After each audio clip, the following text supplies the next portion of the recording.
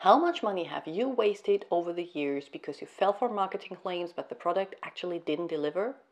Well, I can't promise you that this will never ever happen again, but I can tell you that if you learn to read an ingredient list, you are more likely to pick up exactly these products that work for you. Hi, I'm Dr. Anne. I'm a medical doctor with a passion for skincare that works. On this channel, we explore the science behind skin and do quick reviews so you learn to pick exactly those products that work for your individual skin concern. So if this is something you're interested in, please consider subscribing and ring the notification bell. But in order to teach you how to read an ingredient list, let me tell you first what not to look for. Don't look at the front, that's for marketing. Look at the back, that's for the truth. Don't look at how many ingredients are there because that doesn't matter. You can make a highly effective serum with using just 5 ingredients, but at the same time you can do one that does nothing at all using 20. Some products just need 30 ingredients to work their best, others need 10. The number of ingredients on the list will give you zero information about the efficacy or the value of the product. Next thing I want you to ignore are the free from claims. I'm not going to go too much into detail because I did a whole video that I'm going to link up on the screen, but unless you're only using vegan skincare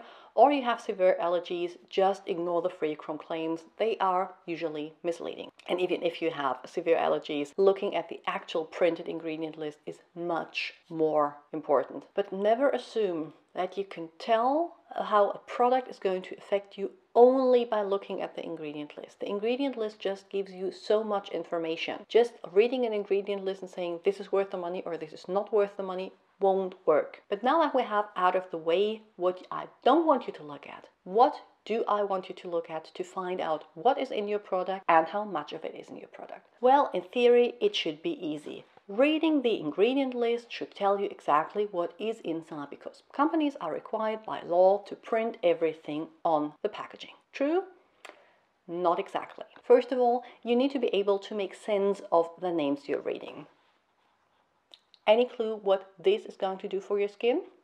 Yeah, it's a peptide, and if you have no clue what peptides do, I'm going to link another video, but you need to educate yourself about the names, at least the most common names. In times of Google and the World Wide Web, it's really easy to do that. I just want you to remember that everyone that puts in the effort to run a website or a YouTube channel has for sure 2 things: an agenda and a personal opinion. What not everyone has is knowledge. So it's really, really important that you don't just trust people on the internet blindly. Not even me. But once you educate yourself, you will learn to see when marketing actually is kind of misleading. And I have a few examples with me, and I love the brands that I'm going to show you. All of these are things that I use in my routine. So no bashing on Pixi here. If you've been around, you know I love them. But the Pixi Retinol Jasmine Lotion, retinol and peptides. Well, if you look at the front, you'd say, well, it contains retinol, jasmine in whichever shape or form, and peptides, because it says on the packaging. Well, actually, it kind of doesn't, because if you read the ingredient list, there's no retinol in there. What's in there is retinyl palmitate. And if you're a little educated around the whole retinoids, and if you're not, please subscribe, I'm going to do a video on that topic. You know that retinyl palmitate will be converted to retinol, but that it's way less effective. So it's not retinol, it's a retinol precursor. So if you buy that because you want a retinol cream, you're not getting one. What makes this reading the ingredient list difficult is that some ingredients that are listed together mean something different when they're listed together. For example, if you read this on the ingredient list, you'd think it's safe to say that this product contains retinol. Well, technically, yes.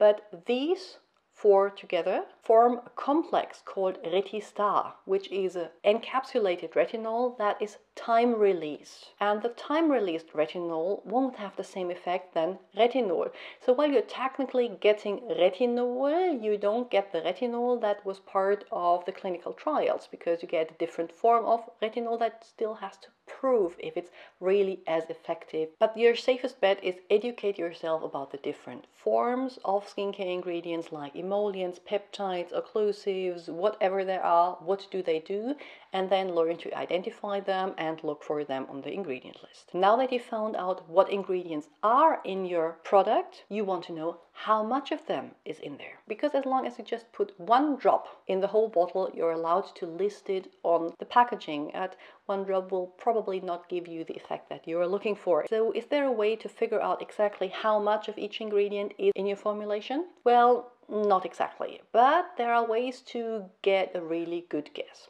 First, you need to know that everything is listed from highest concentration to lowest, which is why water or aqua is usually the first thing on the ingredient list. That's only true until you reach 1%. Everything that's at a concentration of 1% or less is listed in random order. If you want a really easy rule of thumb way, you just pick a product and say, okay, I'm looking at the first 5 ingredients, because the first 5 ingredients usually make up around 80% of the formulation. I'm going to look at the Kix Turn Back Time serum, and the first 5 ingredients are aqua, olea europaea fruit oil, shea butter, ethyl esters, and then niacinamide. So chances are good that there's a pretty decent amount of niacinamide in this formula. Another way, again Kix because that's what I'm using at the moment, but The Ordinary has the same, is if a company tells you how much there's in there. 2% BHA and 1% zinc concentrate. I can see that the salicylic acid comes at place 9. So everything that's listed before has a concentration from at least 2% or more. So depending on the ingredient, pretty relevant concentration. And that helps me look and see that I have a decent amount of humectants and I have a decent amount of an astringent in this formula. This is where the US people are lucky, because if salicylic acid or a sunscreen or anything like that is present in the formula, so if it's basically an over-the-counter drug, companies are required to list the percentage of actives on the packaging. This is not the same in the EU. But if you want to know a little more and the company doesn't tell you how much percentage of which ingredient are in there, there is another way by looking at certain ingredients, and the most common one is phenoxyethanol, which is a preservative, and it's not allowed to be used at more than 1%. Which means if you see phenoxyethanol in the ingredient list, you know that everything that comes behind it is at 1% or less. As an example, I have the Pixie Hydrating Milky Peel with coconut and probiotic, and the ingredient list is water, cellulose, propanediol, and phenoxyethanol. And there I know I have reached the 1% line. Maybe even lower, because you don't have to use phenoxyethanol at 1%, you could, but it's definitely not more.